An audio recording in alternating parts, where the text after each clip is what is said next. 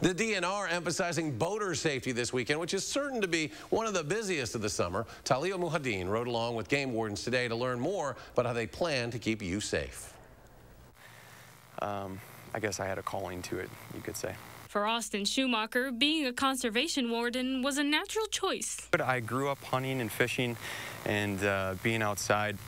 I always felt really grateful for Wisconsin and the natural resources that it has. His job? Enforcing the regulations involved with hunting, fishing, boating, snowmobiling, trapping, basically anything you do outside. A job that's especially important this holiday.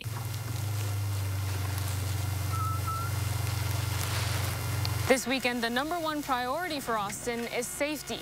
As they say, life jackets save lives.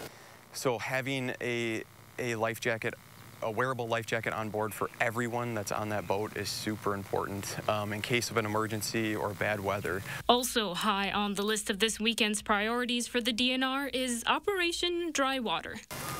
Holiday weekends like this, we try to focus our enforcement efforts on the most populated areas and where we're going to get the most complaints. This means wardens will be on high alert for anyone boating under the influence. Pull them over for an initial violation, and we get to the boat and we see those signs of impairment. We'll ask them if they'll conduct a variety of tests to make sure that they're safe to operate the boat. On Rock River alone, he expects to see at least a couple hundred boats over the holiday.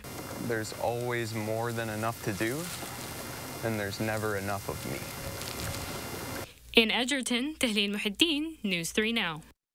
Nearly 80% of fatal boating accidents involve drowning. So far this year, 13 people have died in boating-related incidents. Most of them were not wearing their life jackets.